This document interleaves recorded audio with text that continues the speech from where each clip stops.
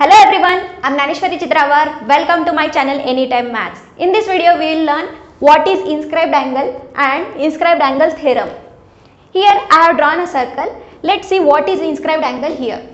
If we draw an angle like this, for this angle vertex is this and which lies on the circle, and two end points also lies on this circle. Means there are three common points for the angle and for the circle. Then this is called inscribed angle. Okay. Here I have taken few examples. Out of this, let's find out which of these are inscribed angles and which of these are not. Okay. In this example, vertex of the angle is outside the circle and there are four common points. This. So this is not inscribed angle. Okay. Here in this example, there is only two common points are there.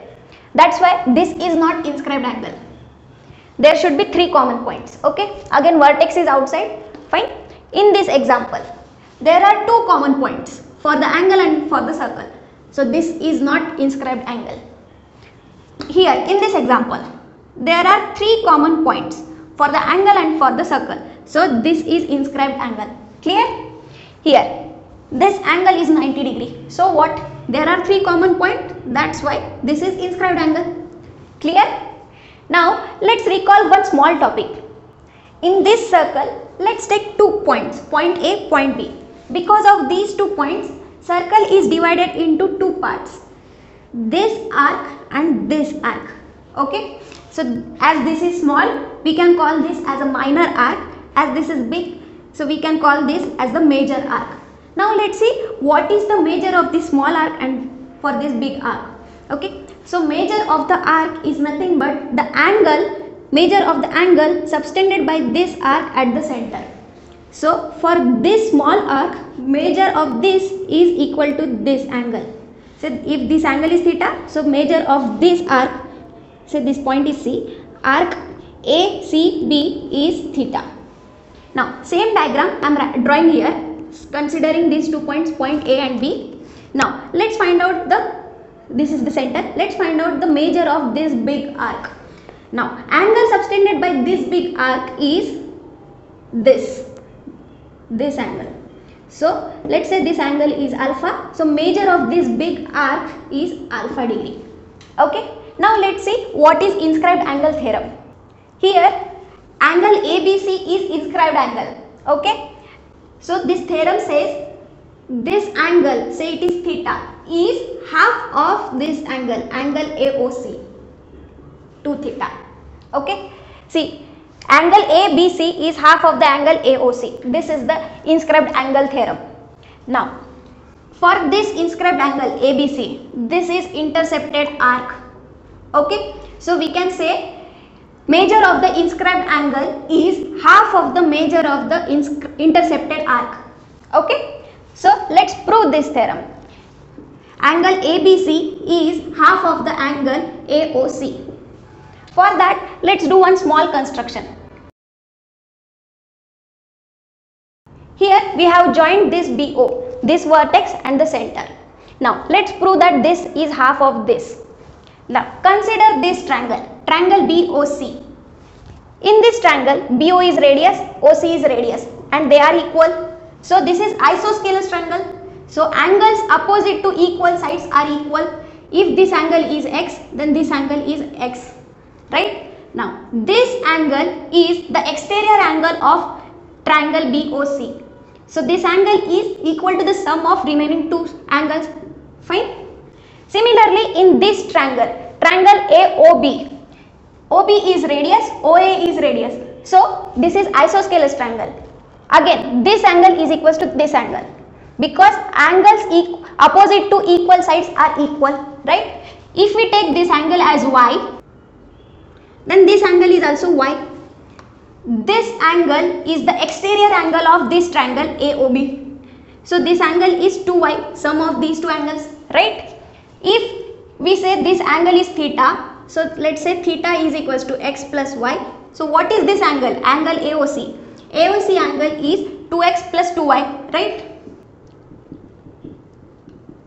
Which is twice of x plus y. which is twice of angle ABC, right? So we have proved this, right? ABC is half of angle AOC. Understood the proof? Now, here inscribed angle can be like this. Here there are three cases. In first case, center of the circle lies inside the inscribed angle. In second case, center of the circle lies on the inscribed angle. In third case, center of the circle lies outside the inscribed angle. Okay? In all these three cases, this theorem holds true. Let's prove that. See, just now we have proved this. When center of the circle is inside the inscribed angle, then this angle is half of this angle, 2 theta. Okay? Just now we have proved this. Now let's prove this. What happens when center of the circle lies on the inscribed angle? Let's quickly join this segment AO. Okay? In this triangle, see here we have to prove that this, if this is theta, then we have to prove that this is 2 theta. Okay, let's prove this. Here in this triangle, BO is radius, OA is radius. So this is isosceles triangle. So if this angle is theta, so this angle is also theta. This is the exterior angle of this triangle. So this angle is sum of this, that is 2 theta. So this theorem holds true in this case also. Okay. Now let's prove this theorem here. For that, let's join three things. This BO and AOOC. See, we have to prove that this inscribed angle, say if it is theta, we have to prove that angle AOC is 2 theta. Okay, let's prove this.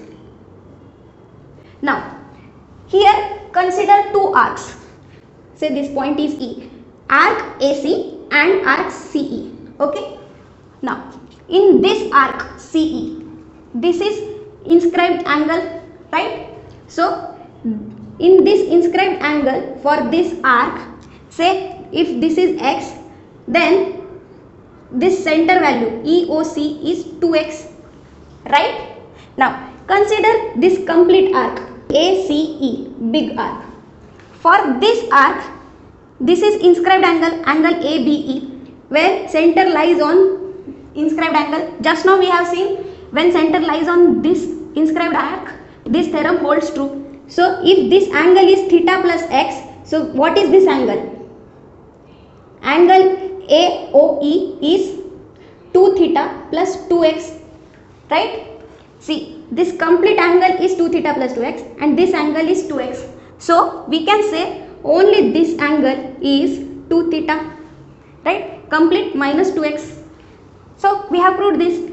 For this inscribed angle theta, angle ABC, this value is AOC angle is 2 theta. Okay. So inscribed angle theorem holds true in each and every case. When center is inside, when center is on the inscribed angle, when center is outside the inscribed angle. Okay. Now let's see two corollaries based on inscribed angle theorem. Now let's see first one. Here angle APB is the inscribed angle for this intercepted arc AB. Okay. So first corollary is that this angle is equal to any other angle inscribed in this arc. So this angle, if it is theta, so this angle is also theta. They are congruent. So we can say angles inscribed in the same arc are congruent. Okay. Any angle, it will be theta. If this is 50 degree, then this is also 50. Then this is also 50. This is also 50. Okay. So any angle inscribed in the same arc are congruent. This is first corollary. Easy. Now let's see the second one. Here AB is the diameter, O is the center. So this diameter divided the center in two semicircles. Now second corollary is that angle in semicircle is a right angle. If this is the angle, say this is angle APB, it is 90 degree. This is the second corollary. Let's prove this. See, angle APB is inscribed angle. So this angle is half of this angle, right?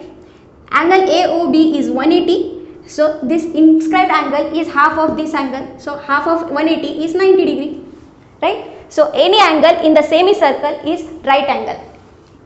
If you draw like this, this is 90 degree. If you draw like this, this is also a 90 degree angle.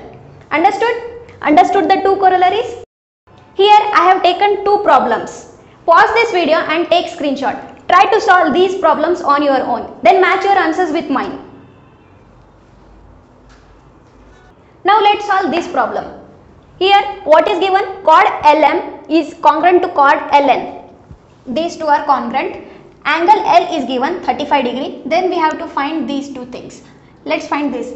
Measure of arc MN. This. See, angle L is given and we have to find measure of this arc. Just now we have seen this angle is half of the measure of this arc. So we can say measure of arc MN is 2 into 35. So which is 70 degree. Fine. Now let's solve this. Measure of arc LN. So we have to find this arc. Now for that we need this angle.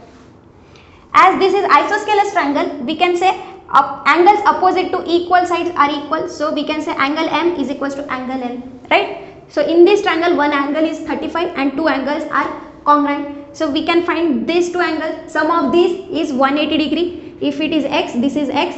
So 35 plus x is 180. So 35 plus 2x is 180 degree. 2x is 180 minus 35, 145, right? So what is the value of x? 72.5. Now this angle is 72.5 degree. Then what is the measure of this ln? Double of this is 145. So measure of this arc is 145 degree. Clear? Easy. Now let's solve this problem. Here what is given? Triangle ABC is a right angle triangle inscribed in a circle. Okay, there is one right angle triangle which is inscribed in a circle.